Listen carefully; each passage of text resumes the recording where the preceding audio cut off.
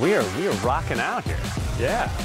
The Seahawks went into Pittsburgh and came out with a win, and we are joined on this week's Hawk Zone by former Hawk Joe Tafoya. Hey, Joe. How you doing? I'm good. Good to see you again. Good to be here again. That was an impressive win in Pittsburgh.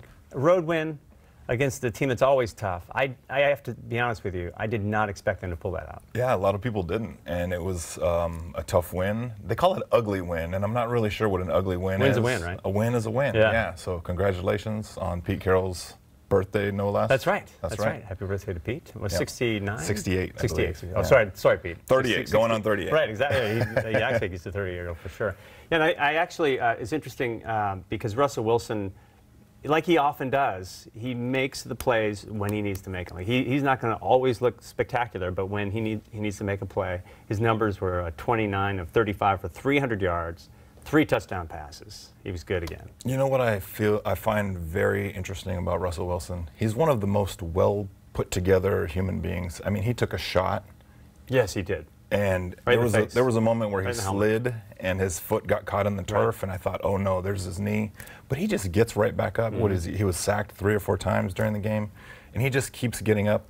And you know what? The consistency and the fact that we can rely on him game after game, year after year, that's why they paid him the big money. Yeah, you're right. That hit he took on actually the pass interference That's call. right. I mean, he got nailed right in the head. Didn't even affect him at all. A lot of guys would have sat down and complained about that one, but Russell Wilson popped right back up. Let's talk about a guy who also took a few hits on the touchdown catches, Will Dissly, the former Husky, looking fantastic coming back from the injury. What a find. Yeah, big oh time. Man, I mean, he's a Washington Husky guy. You know, it's always nice to have what they call a security blanket for the quarterback. And I feel like they made a halftime adjustment when they were getting blitzed.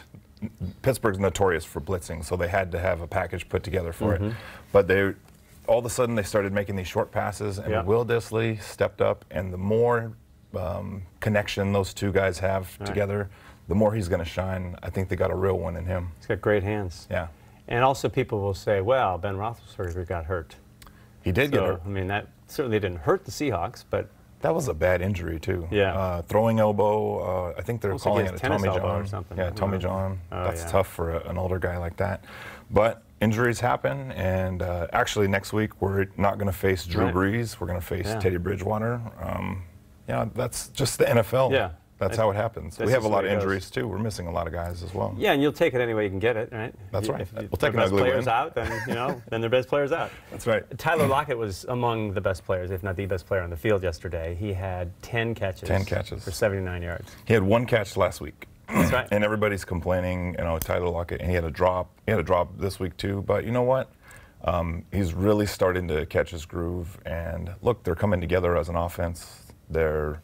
Tyler Lockett is the #1 wide receiver, and he's got another couple of weapons alongside of him. DK Metcalf, Chris Carson, Rashad Penny showed up, Will Dissly.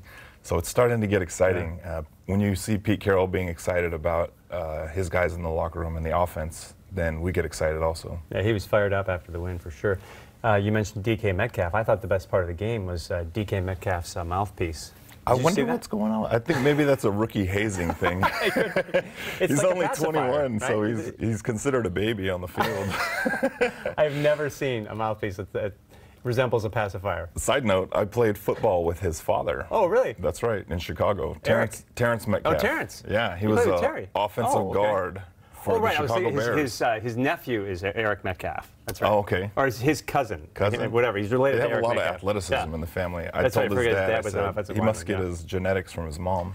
Well, I know that his dad has worked with him with weights since he was a little kid. Yeah. Well, Terrence is a big guy, big strong guy. Yeah. So, and he's impressive. I wouldn't say anything in person if I saw him wearing a binky. Yeah, just keep that to yourself. Yeah. He can do whatever he wants. All right. Let's talk about the defense. Of course, as they do, KJ Wright and Bobby Wagner flying around making plays. It's so impressive. I feel like we might have the best trio of linebackers in the NFL with Michael Kendricks. Yeah, I mean, don't forget about that guy. He's starting to fill. Somebody up yesterday. Yeah, that was a great hit. He's starting to fill in that position that Cam Chancellor used to play on the outside. But there was a point when KJ Wright grabbed somebody's hand and tackled him. It was like a game of mercy where he just kind of twisted him down to the ground. It's hard to run on this defense. I'd never seen a guy tackle a guy with a hand before. Yeah, any way you can pull them down. By their hair, by their... Yeah.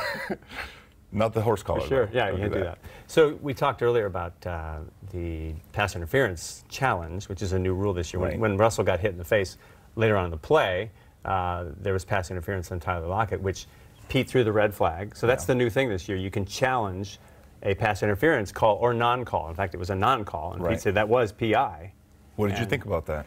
I thought technically it was PI, but I did not think they'd get the call. I didn't think they would get the call either because it's judgment-based. Right. And if you ask 10 people, you get 10 different answers on what they think. But it's got to be indisputable. in the moment, I felt like Pete Carroll made a great decision throwing that flag because, you know, it's a little bit of a gamble, but you're either 3rd and long or you have the opportunity to get 38-yard swing. Yeah. So, yeah, challenge that. Yeah. Also, that's the play when Russell Wilson took a big shot. Right. So they should have called that. You're right. That's a good point. Maybe life balances itself out of the NFL. That's a good point. They should have had a 15-yard penalty anyway. Right. And the guy, you know, should have had a targeting call for sure. Yeah. So you mentioned Rashad Penny and Chris Carson. They combined for 122 yards rushing. That's what you want from those guys. That's right. Yeah, we had a couple of fumbles. But then at the end of the game, they went right back to Chris Carson. He went right behind Mike Upati. Congratulations to those guys. They made it happen. And that says a lot about how Pete Carroll and the staff feel about Chris Carson. Right. I thought he played a phenomenal game. You know, he was tough. There was one fumble where it was a scheme-related thing, but yeah, he got to hold on to the ball, buddy. Yeah, that's right. I do love the fact that they clinched that game with a 2-yard run in the dirt. That's how you do it. Yeah. That's football. All right, Joe, thank you. Congratulations. Yeah. Thanks. Congratulations yourself. Yeah. Former Seahawk, of course, Oh, Joe Tafoya. Next week, the Hawks welcome the New Orleans Saints to CenturyLink.